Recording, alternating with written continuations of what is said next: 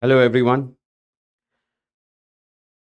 Recently, in the Cabinet Committee, the Union Cabinet Committee on Economic, the Union Cabinet Committee on Economic Affairs, they have approved the construction of the interstate transmission system in the Union Territory of Ladakh.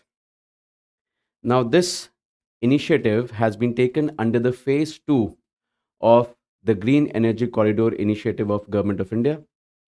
Now, this initiative was started earlier in the year 2015, and now we have entered into the phase 2 of this green energy corridor.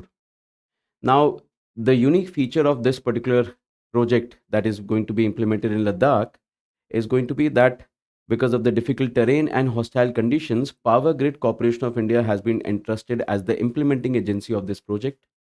And secondly, we are going to see a development of high voltage direct current transmission lines in this region. The high voltage direct current transmission lines are expected to reduce the transmission losses. Remember, at high voltage, the direct current happens to show a much lower, transmission losses compared to alternating current. And then on top of that, this project will also help connecting Ladakh's this particular, renewable energy grid of Ladakh with that of the rest of national grid. Now, National Grid was completed in the year 2012, which connected all the various power generation grid systems in India, and to help those states which have a power deficit with those states which have a power excess. So, energy from a power excess state can be transferred to a power deficit state. And this has been the news when it comes to the phase 2 of Green Energy Corridor. Now, the point here is, why are we discussing this? What is the point of knowing Green Energy Corridor? See, as I take this class today, as I'm recording this lecture today, the air pollution standards in Delhi are close to severe. In fact, they are more than severe air quality in various parts of Delhi. In fact, across North India, the air quality standards have been hovering around poor, very poor, and severe. So the context of taking this particular video is very clear. When you talk about air pollution, it is directly correlated with the amount of fossil fuel that we are burning. Of course, there are other issues as well, like agriculture stubble burning and the overall, the mismanagement of waste and such. But primarily, in fact, the Supreme Court Expert Committee has also discovered that most of the air pollution is caused due to fossil fuel burning, which is contributing 55% of our power generation and almost 90% of our entire vehicular emissions. So it is very clear that burning of fossil fuels directly correlates with air pollution, and renewable energy comes out as the only solution. It comes out as the only possible solution when you talk about finding a means of sustainable energy security. Now, United Nations have also taken initiatives in this direction. I'll just quote one of those initiatives, although there have been many, but I want to quote Sustainable Development Goals here. It is a set of 17 Sustainable Development Goals, which was taken in the year 2015, and they were supposed to be achieved by the end of 2030, giving a 15-year time span period. Now, out of these 17 Sustainable Development Goals, goal number 7 is somewhat related to our discussion here. Goal number 7 talks about clean and affordable energy. Now, Green Energy Corridor Initiative of India is India's answer to this particular goal, where we have taken an initiative to promote more and more distribution of renewable energy across the country. Now, it also becomes a very natural, step that any responsible developing economy would take, any responsible large economy would take, particularly, right? Although United Nations, most of the reports have been citing that most of the developed countries, most of the growing countries are going to be are not going to be achieving the 17 sustainable development goals. Many of them will be losing it from a very large margin. But the Green Energy Corridor Initiative of India happens to be a landmark initiative to help guide all the growing economies that what is the right way of growth. Now, talking further about the Green Energy Corridor Initiative, as I said, it was started in the year 2015. Its objective has been very clear.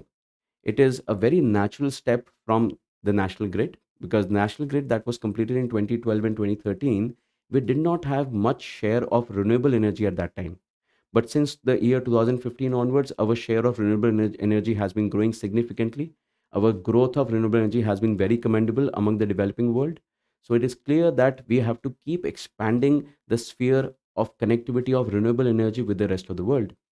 In fact, you guys must have noticed quite recently we have concluded the sixth assembly meeting of the International Solar Alliance, where again the Green Grid Initiative, the also vogue initiative, has been very largely explained, very largely discussed. Now, coming back to the Green Energy Corridor, the Green Energy Corridor of India has been implemented in two phases, where the phase one has an objective of connecting all the energy, renewable energy rich states, including the states like Tamil Nadu, Gujarat, Rajasthan, Madhya Pradesh, Andhra Pradesh, Karnataka. These states, Maharashtra, these states are expected to connect the renewable energy grid with the rest of the country, and it was further going to extend up till the phase two. The phase one of this initiative was supposed to be completed by December 2022, but because of issues related to forest clearances, issues related to land acquisition, Government of India has extended its deadline to December 2023, this year, December 2023.